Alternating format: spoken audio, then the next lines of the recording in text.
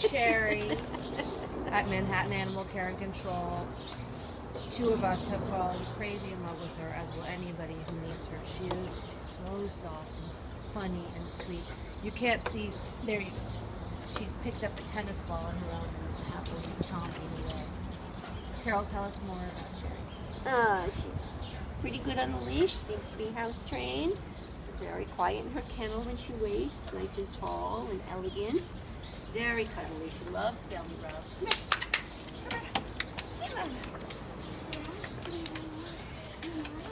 Look at your bellies. Look at your She's a great kisser. We really have fallen in love with her, and we're concerned because she's brindle and she's a nice, stately girl, and those can be strikes against a dog here.